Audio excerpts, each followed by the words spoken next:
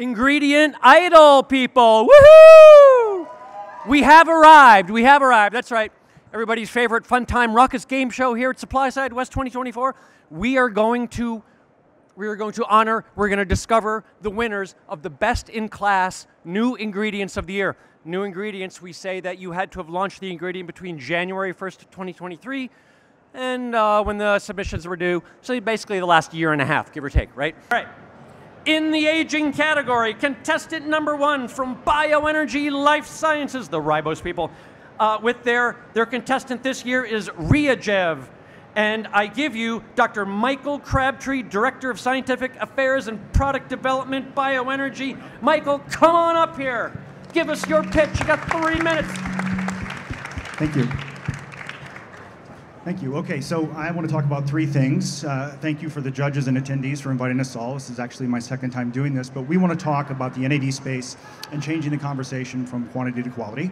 We want to talk about sustainable NAD in the blood, not just the amount of NAD that you can make at any one given time.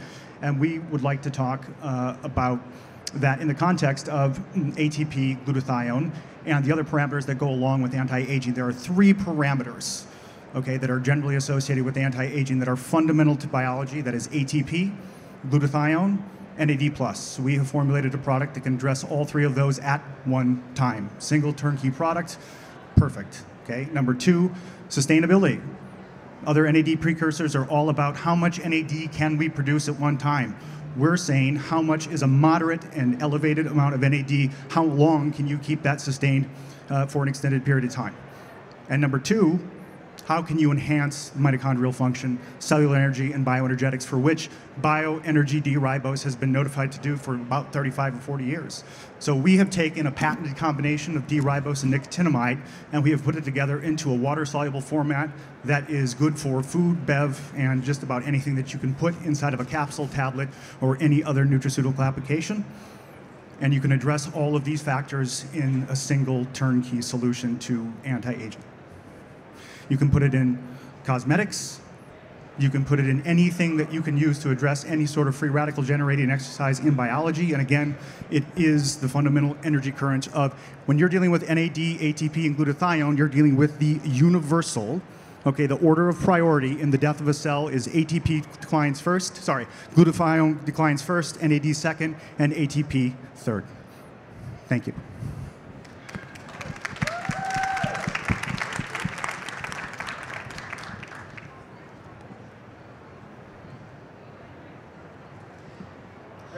Okay, so the first question I had is around the science behind this. Have you guys conducted any clinical trials?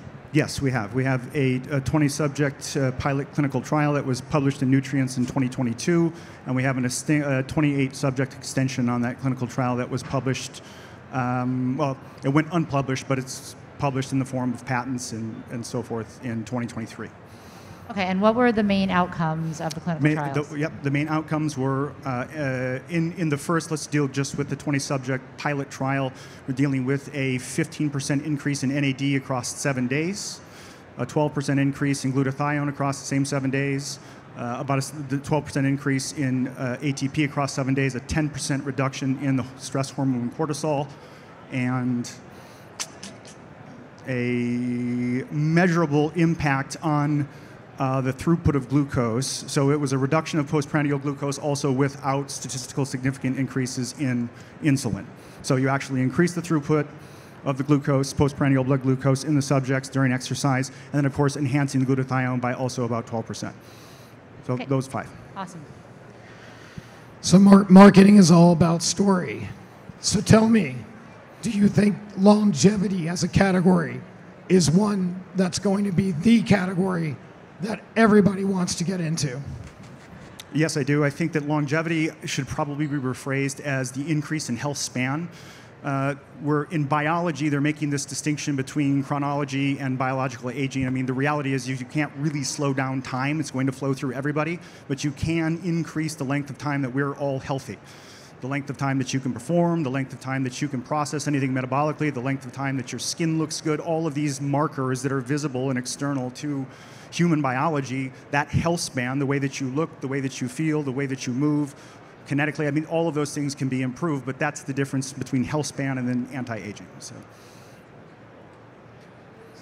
What about safety studies? Safety studies. Safety studies? Yeah, yeah. So bioenergy ribose has had safety done on it. Our pilot trial in the RiaGev study was an actual safety study. So we actually used this as an opportunity to feed, to use a very high dose of the product to make sure that what we were recommending would be safe at any dose. And then in our second 28 subject dose, we cut that in half, and then just determined that over a longer period of time, you'd essentially get the same results. And what is the dose? Like how large of a dose is it to get the results you're looking for? Starting at our bottom recommended dose would be 750 milligrams. It's safe all the way up to 3 or 4 grams. Have time for one more or no? No, okay. Thank you, Michael. There we have Bioenergy Life Sciences with RiaGev.